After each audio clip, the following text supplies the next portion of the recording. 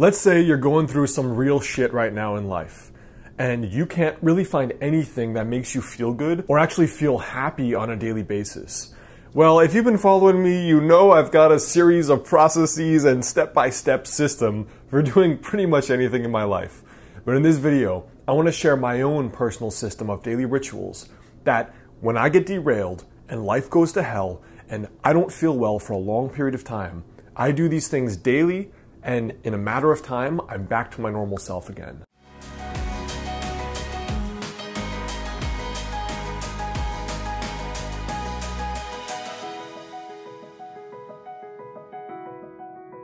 What's up guys, Alex Hine, author of the book Master the Day.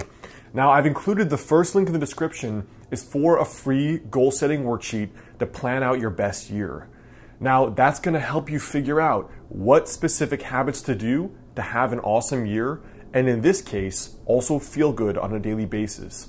So check it out right there, the first link in the description. So my 5 daily rituals that I start doing immediately when I don't feel well, emotionally, all right, so it's internally not feeling well, are very, very simple things, all right? They're simple rituals, you track them every single day, you remove all the other goals and the focuses in your life until you feel better again. So for me, the first thing is to sleep 8 hours.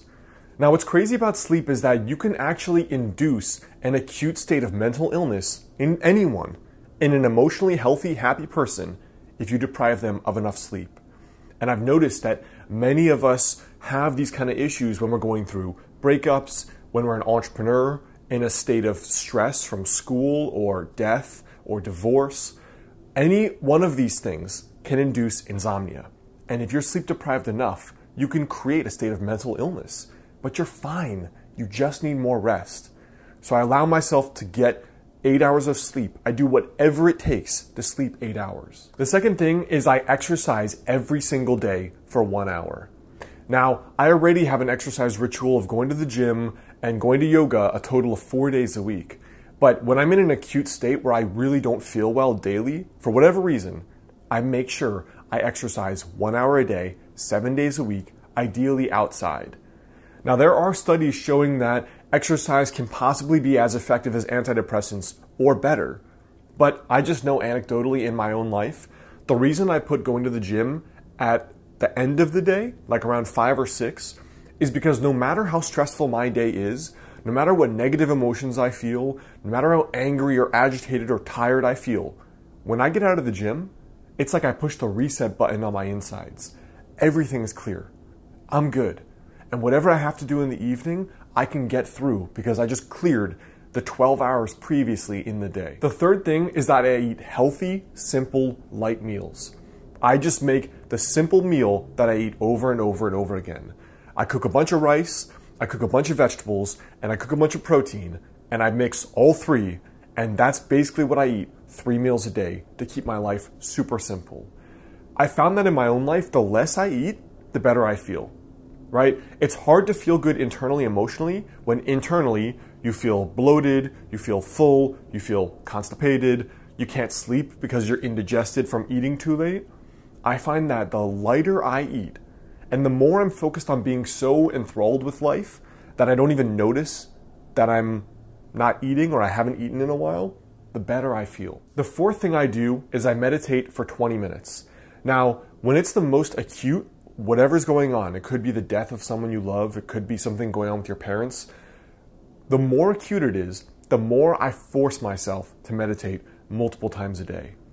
Now, these days I tend to mix Qigong with meditation because Qigong is something that gets your body involved, and I feel like it's easier to distract yourself when your mind wants to wander. But the whole point is to train the watcher to watch yourself. To train yourself to recognize there's something speaking in your head other than you. There's 2 people. And when you can watch the watcher, you know that this, whatever is up in here, is just commenting on stuff in life. And the more you don't get caught up in that narrative, that comment, this thread going on, the more you can realize it's okay for all of this, all these narrative pop-ups and bubbles. It's okay. They're not me. It's just stuff coming up. I'm just tired. It's just, I'm going through some stuff. It's just stuff.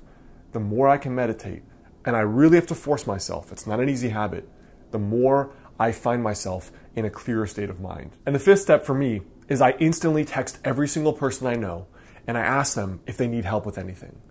They might need help with moving, with studying something, with cleaning their yard, with relationship advice, whatever it is.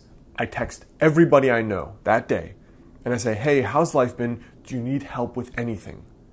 What I found that has made a humongous difference in my life is that if I just stop worrying about my own problems just for a day and I help other people, I leave in an amazing mood. I forgot about my problem. I forgot about how crappy I felt. And this person is super grateful. And I should have been doing that all along. But I got caught up in my own drama, my own emotions, my own pain. And instead, if I just focused on helping somebody else, which is what we should be doing all the time, but we easily forget, you forget about what's going on, you feel amazing, and you just leave feeling different. So I actually will reach out to as many people as possible or volunteer or go wherever I can help somebody else, and I make that my mission. And I find that over time, when I do these 5 daily rituals, usually within one day I feel better, but usually within a week or 2 or 3 weeks, I have my first full week where I feel like myself again. I feel normal. I feel good. Every day is smooth internally. I feel that bubbliness of being happy again. So for you, I hope this helps. This is kind of my get derailed in life process, if you want to call it that. Kind of cheesy, but I'm just being honest. I think it's all about habits. So if you embody the habits that keep you grounded again, it's just a matter of time before you'll feel like yourself again and you'll feel good again. So if you're derailed in life or something's come up, try these 5 rituals. Do them with iron discipline every day. It doesn't matter if you want to, force yourself, because you're going to start feeling better right away.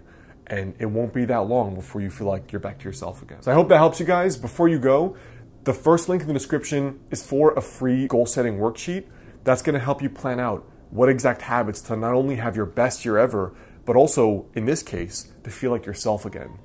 So you can click the first link in the description to download those, and then check out my related video on this exact topic right there and right there.